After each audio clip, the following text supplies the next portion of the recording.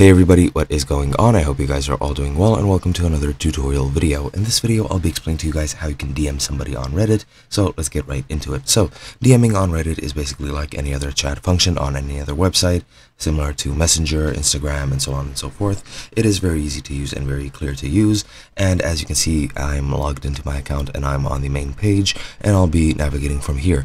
The process is pretty much similar to mobile phones and to PC, or it is similar between the two, so there is no major differences. Now, as you can see, I have the chat button here right next to the create button, and I can click there and enter my chats. However, let's say I want to find somebody to chat with off of some of these posts. Let's say, for example, this Doom post right here, and here you'll have the comments of this post.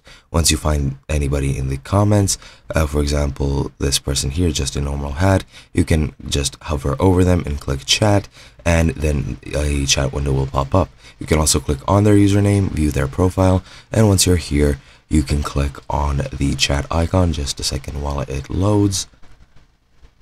Wow, this is loading very slowly. Okay, there we go. Here at the right of the screen, as you can see right next to the follow button, you have the chat button.